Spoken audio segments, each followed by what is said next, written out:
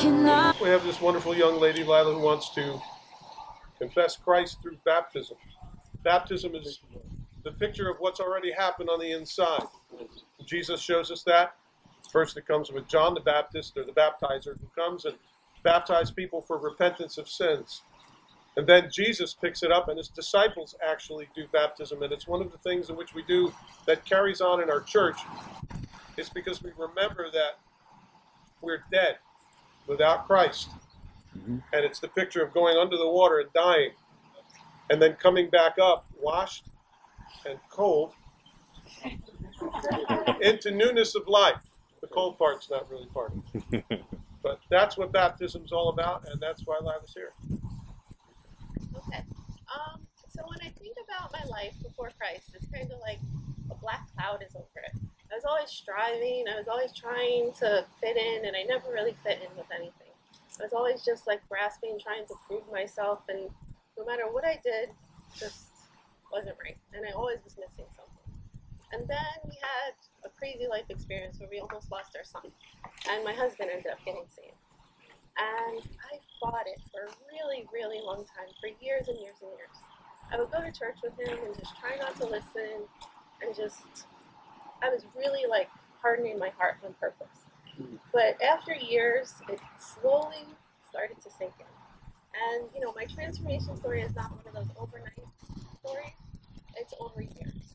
And, you know, one time I was talking to a friend, and I recited a verse to her, and I was like, oh, what about now?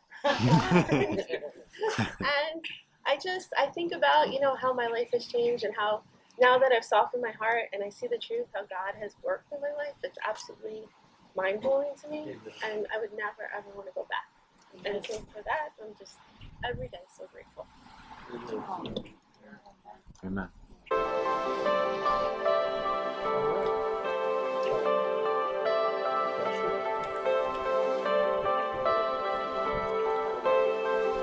And I will lift my hands while I'm waiting, louder than my fears, I will sing. In keeping with your profession of your faith in Jesus Christ, I baptize you in the name of the Father, and the Son, and the Holy Spirit.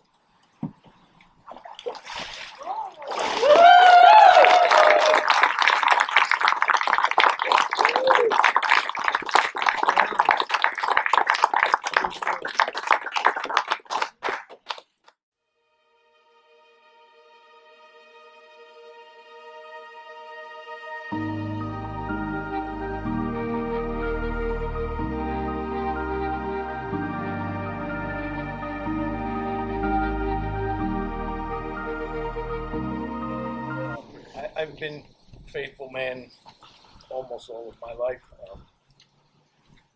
I know when God's calling me to move, and God called me to move to this church. It's a really long story. I don't think you all want to hear the whole thing. But let me just say, I love this church. You've all given me a comfort that I needed. So I'm glad I follow what God tells me to do. And moves me. My people need to move. I move them. I was a elder and a deacon in the former church that I was at, and things, as all the years I was there, things were changing. Wasn't really too happy with what was going on. Since the pandemic happened, my eyes were truly opened. I'm someone who wasn't worried about a virus. I believe God is in control, and it was just not that way. There was very few and far between of us in there. And when we were separated, I already was coming here to this church alternately, and I felt very comfortable here, and I felt God calling me. This is where I belong to be. So I'm here whether you like it or not. I love you all. Amen. I love the Lord. Yesterday was amazing. But yes, I'm reaffirming. I was baptized as a baby. I wasn't allowed out of the house until I was baptized. But now I'm going to reaffirm my Lord in my own way. Baptism here, ready to go. Amen. Amen. Got a couple of questions, Jeff. Yes. You know that you're a sinner? And You know that Jesus came to save you from your sin, that He set you free from your sins, so you don't have to, thank you, Lord. Thank you.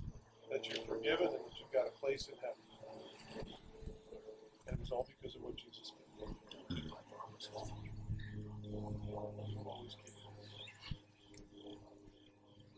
Jeff, in keeping with your testimony about Jesus Christ, I baptize you in the name of the Father, and the Son, and the Holy Spirit.